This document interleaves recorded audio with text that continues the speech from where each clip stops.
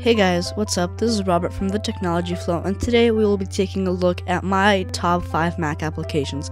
Now, what better off to start with than Monster Ate My Homework? Now, this is a great app, and the best thing about it is that it's free, and you guys can get it right now at the Mac App Store. This game is very simple, and all you have to do is shoot the monsters off the cardboard box, and try not to get the homework off the cardboard box either. And the monsters tend to come in different shapes and sizes, and some blow up on impact, and this game gets really intense and really hard. Now, the next app we got is Daisy Disk. Now, you have to start off by scanning your drive. Now, this may take a while. It takes about 5 minutes for me, and all this application does is shows you all the files in a very pretty way. It displays them in a very nice manner and really helps you delete files. There are many applications out there that try to do the same job and try to help you find files to delete, but this just displays in a very colorful way, and it's actually fun deleting files. Now, I cleared about 70 gigabytes from this application of stuff that I did not need. You guys can pick this up for around $20. If you want, you can also try the free trial and see if you guys like it.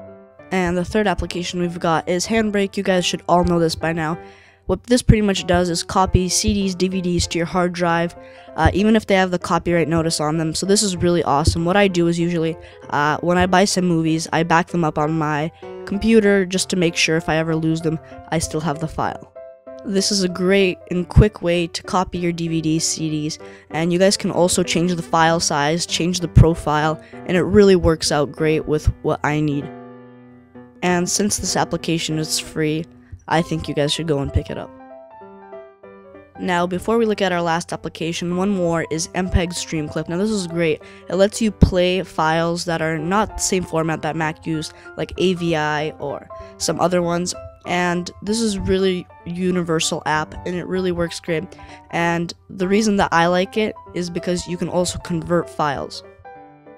It is really great if you're working with another format. You can just convert it quickly, and then you'll be ready to go to edit it or do whatever you want with the clip, and it really runs smoothly and renders in the best quality it can. And this is by far the best converter app that is for free on the Mac.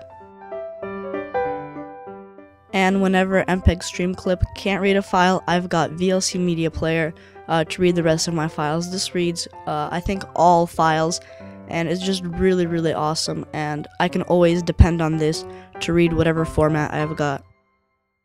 It's got some different settings that you can change too, but it's really great for just opening some files, looking at them, and I don't know what I would do without this if it wasn't on my computer.